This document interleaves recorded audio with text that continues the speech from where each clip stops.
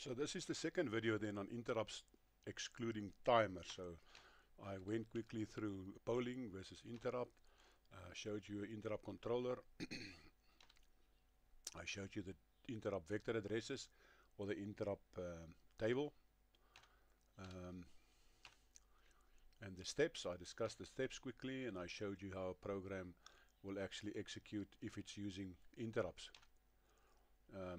We also talked about the different interrupt sources, and then I've also told you about this I bit, which is the interrupt bit in SReg, which is the status register, which is your global interrupt enable bit. If that bit is a 1, you can activate interrupts. Otherwise, you cannot activate any interrupts, in other words. Yeah, set the I bit in this special function register. The global interrupt is on. Enable the individual interrupt. So yes, again, just like a normal house, if you've got a main switch, this is your I bit like the normal switch. Now, this is the normal main switch of a house. I'm talking about just a comparison. So the I bit is the main switch. Then you must enable individual interrupts in a house. If you want to switch on a light circuit, you must also, if it's on or off, it will switch on the lights. If you want to switch on the plugs, it will also switch on plugs. There's a specific circuit breaker for each and every device or each and every circuit in your house. But there's a main switch, and this is like I here is like the main switch. So you must still enable individual interrupts. So even though if I make SReg a 1, if I do not enable individual interrupts like an ADC or a timer rollover or pin change or interrupt, external interrupt, whatever, it cannot activate any interrupts. You have to enable them individually. If I is 0, all interrupts will be disabled.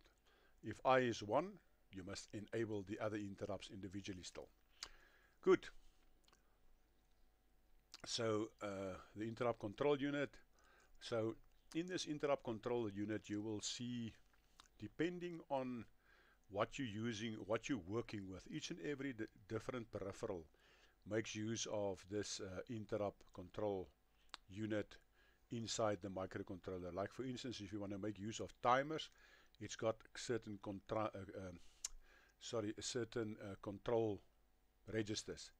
If you want to enable port or pin changes, you will go to another type of set of registers, etc. If you want to do I2C or UART, it's got their own different types of registers associated with that. Each and every different peripheral has got its own registers to control this, and you have to work on them individually. Right, this is the register I'm talking about. This is SReg. We are focusing on this one, but when we talk about in C language, you will see well, we can go and say SReg bit number 7 must be a 1. That's one way of doing it, but it's not necessary. We are going to include a header file by the name of interrupt.h, and if you just use the command or the statement SEI and then open bracket, closing bracket, and semicolon, it will start, or it will activate this specific I bit sitting in this S register. So yeah, but we'll do it when we start doing programs. You will see this is done by a single statement inside a C program.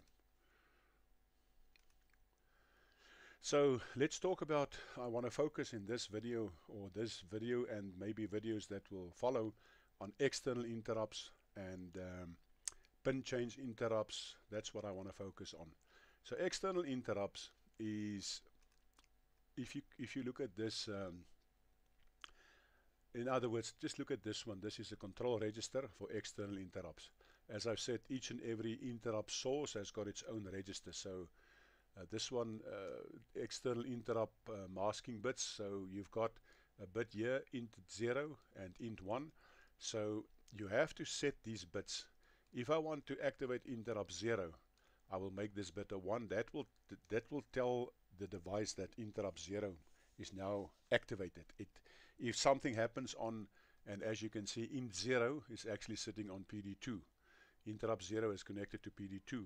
Interrupt 1 is connected to PD3. So if certain conditions are true about this input on PD2, and this is a 1, it's activated the external interrupt, so then you will be again directed to an interrupt service routine.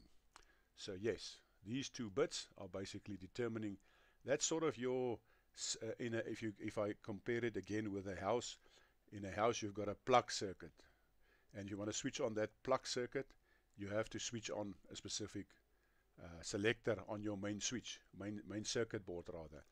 The same happens here. Even though, like in the previous case,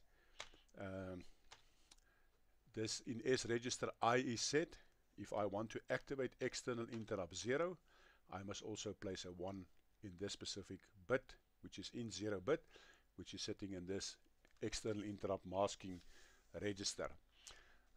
So this is the first 2 that we're talking about. Now let me just give you an example of where I've used this in our courses quite a lot of times, is when I connect, we connect sometimes a keypad to this microcontroller, and the microcontroller should be doing the main function. Maybe it's to read an ADC or to display the value then, or so and so forth.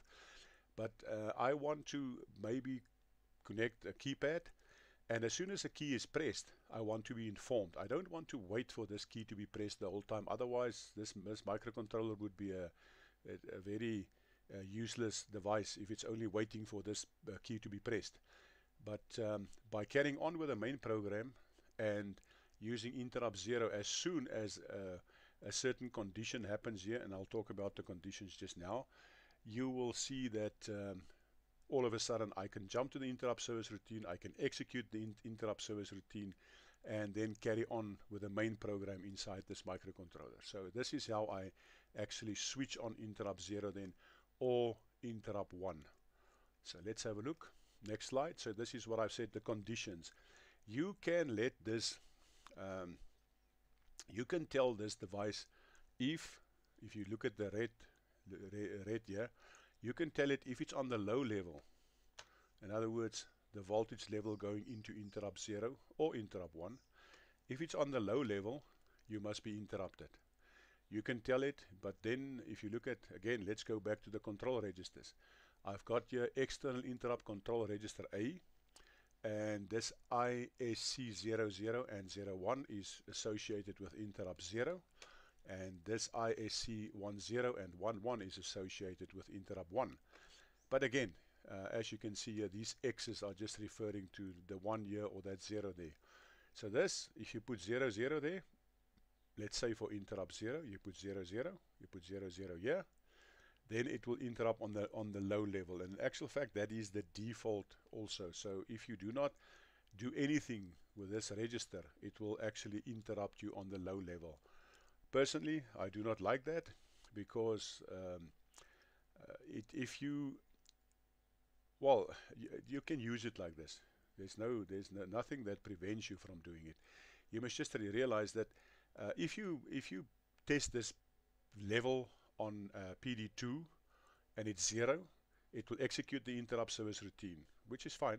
And when it goes out there, there's going to be another interrupt because it's still 0. So as long as this thing is 0, you will execute the interrupt service routine, go to your main program, and actually come back to this interrupt service routine because it's low. So if that is the way you want to do it, that is fine. You can also tell this thing if it goes on the falling edge or the rising edge. If there's a falling or a rising edge, you must be interrupted. So you're not specifying which one.